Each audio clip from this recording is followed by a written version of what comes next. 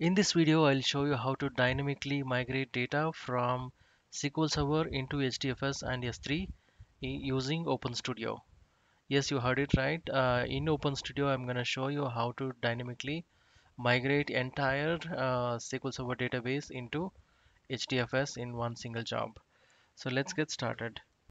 So I'm on SQL Server database now. I got 5 tables in this entire database: customer, orders, product, regions, and stores. For the quick demo, I'll just use these two tables, orders and region. So order table contains all the orders and region table contains the region details. Right, I got one query here. It'll just give me all the top 5 state with more number of orders. Right, I am using orders table and regions table. I'm doing an inner join based on the region ID, and I'm grouping by the state, and I'm doing the order by to descending, which means I will get all the order count in a descending fashion. So here are the top 5 state, which is now in SQL Server. After this execution, we should be able to run the similar query on Hive and get the same results, right? So let's get started. So in order to do this, since we are using Open Studio, we don't have any luxury to use dynamic schema. So instead of using that, I have an alternative here, which is by using the metadata table from SQL Server. Right. So here are some of the metadata tables. For example, information schema dot table tables contain all the table that are present in this particular database. And similarly, I have another metadata table. It's called columns. So this table contains all the table name and then corresponding column names. And also we have the data type as well. Right, so using this metadata table, I'm gonna use this table to dynamically generate the SQL and also use it in our Talend job. So here is the modified query, which will actually get me all the table names, right? Since I'll be doing all the tables at a time, I am using this dynamic query. It'll give me all the table names and the corresponding columns. And wherever we have the data type as int or decimal, I'm just doing a cast of a particular column using a varchar. I will show you why we will have to do this, because since we are generating one single query, we will have to cast it to varchar so that we can generate just one column query for our talent job. Right, so yeah, so this is the output of the query. I'm going to use this exact same query into talent job, and we will see. So I'm on my Talend Open Studio. If you notice on the top left, it's a Open Studio for big data. All I'm trying to do here is I'm creating all the connections. One with the SQL Server, HDFS, and also to the S3 connection. Right. So all the connections are done in pre-job, and in the main job, I have a SQL input, DB input that connects to our existing SQL Server, and I'll be using the same SQL query here. It gives me all the column names, right? So I'm going to use the same query in this particular DB input. And what I'm doing is, since we have like multiple columns for each of the regions, sorry, the tables, I'll be adding a T aggregate row, right? And I'll be using the table name as is.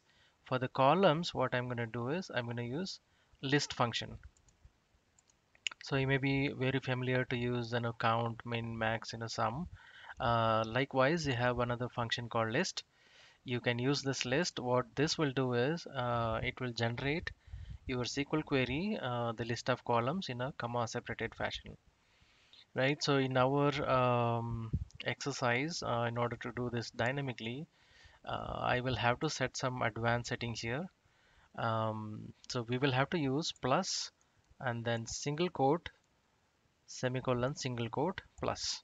So this will be our delimiter, which you will see it in the query once we run the query, right? Once we run the job, it'll also print the SQL query. You can actually verify the significance of this, right? So that's all is required. You make sure you put your table name in the group by class, and under the operations you will put all the column list. Okay, and if you look at the schema, we have table name and the column name coming from the DB input. Similarly, we have table name as a static value and columns. The value for the columns will be concatenated value of all the columns, right? So that's all on taggregate row. And the next thing I'm using is a tjava row, wherein I am generating the select query, right? See, we have all the columns list, present in this particular input underscore row columns. So I am generating the SQL query, and then I'm just printing it so that I can show you when we execute this.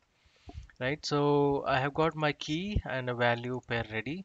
So key will be my table name and the value will be the actual SQL query. If you look at the schema, right, what we are getting is a table name and a column name, but on the output of the tjava row we'll have key and value, because key and value is required in order to load it to tflow iterate, right? So there's no settings here, all it will accept is key value pair. So once we have all the table names and the column names in the flow iterate, we will just do a right click and then using the row, we will click on the iterate and then connect to another DB input. Okay, so from here, I'll be using the value of the tflow iterate. So tflow iterate has got global variables. For example, if you see, just type in tflow and then hit control space, you will see this value, key and a value. So the value here is the actual SQL query that we built just inside our tjava row, right? So here we built that. So the same query, I'll be using it in the DB input, right? And the schema for this particular thing will be just one single column, even though we have multiple columns on the tables. I'm just creating one column with a string data type, right? In case of enterprise version, you have a dynamic schema, but we don't have any such luxury in the Open Studio. So that's fine. We have an alternative here, right? I'm just calling it a string, and I'm giving good length based on your data. You may have to increase this length, right? So that's all on the DB input, and I'm using that one um, column as an output. I'm just giving my local output path and using the tflow iterate key value.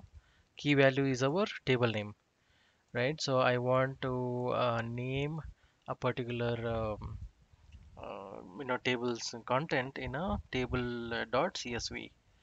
So for that reason I'm using tflow iterators key values. So once we have the files written into our local, all I'm trying to do is I'm using hdfs put and s3 put. Okay, so I'll quickly run through. So in hdfs put, I'm gonna specify my local folder and the remote hdfs folder. So the file for the file mask, again I'll be using key of our tflow iterator. You can just type in tflow and then hit control space, you will get the option, and choose key dot csv because we already have the files in csv format. And what I'm doing here is I'm creating a subfolder with the table name, and under that I'm putting the slash and then the actual csv, right? So this is how I will be writing my local file into hdfs under a separate folder. So likewise, I'm also using another S3 bucket here. I'm using Amazon S3 connection in the pre-job, and this is my bucket name, right? And similarly, I'm specifying the actual table name as the folder name. Under that, I'm using the same again, the table name dot csv. Right, for the input file, I'm hard coded this. You may have to just work on the context and get it done. And this is the actual tflow iterates. global variable, right? So that's all. Make sure you know exactly how to use that key and a value variables from here. Um, that's it.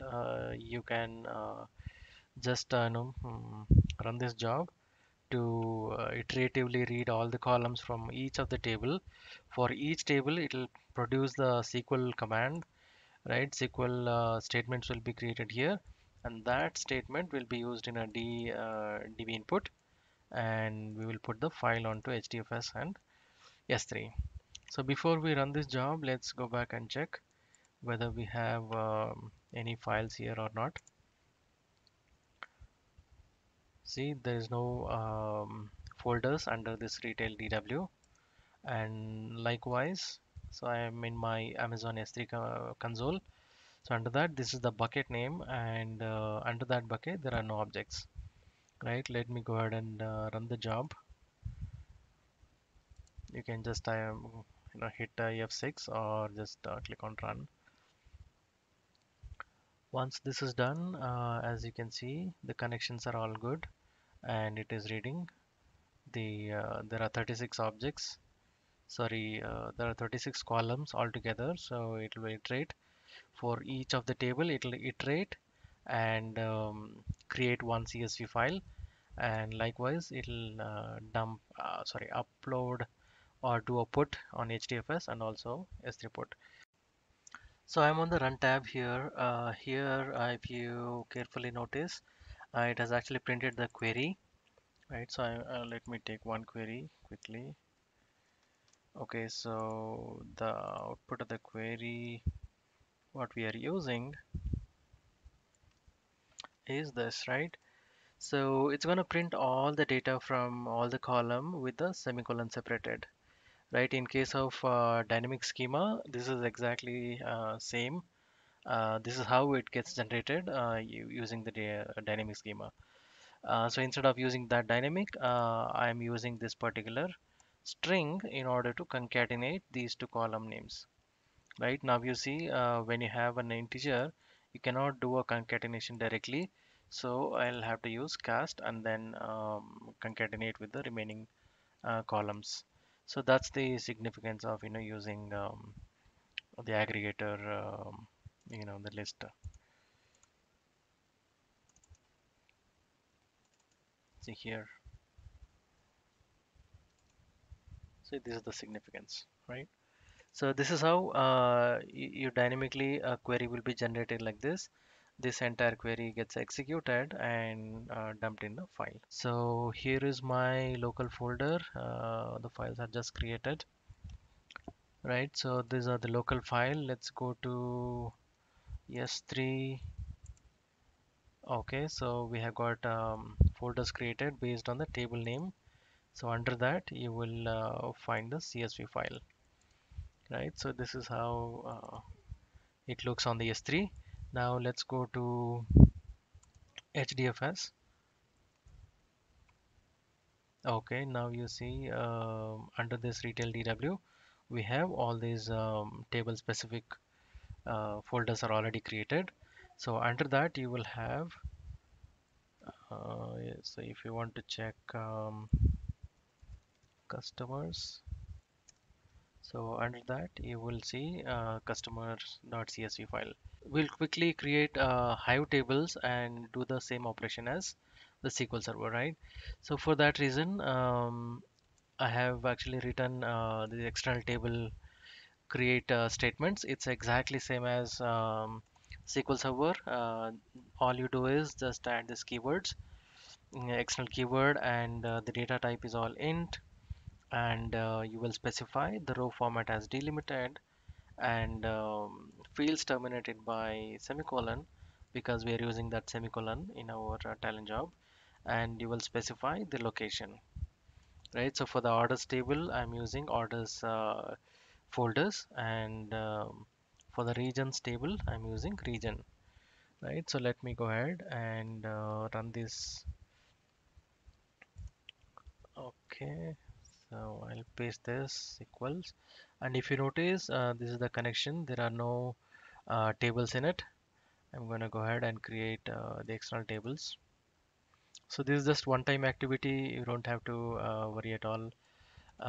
You can probably take your SQL Server query and slightly modify by adding this, the additional syntax so that your tables will be created, right? So let's see if it's created.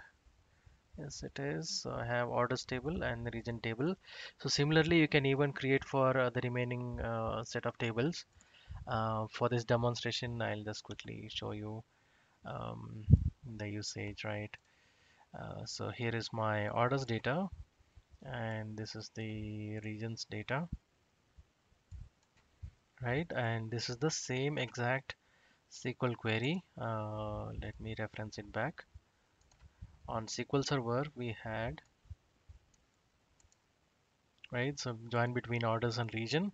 So this is the output on SQL Server, right? Texas, California, South Carolina, and Florida, and New York, right? The same set of data already loaded to Hive.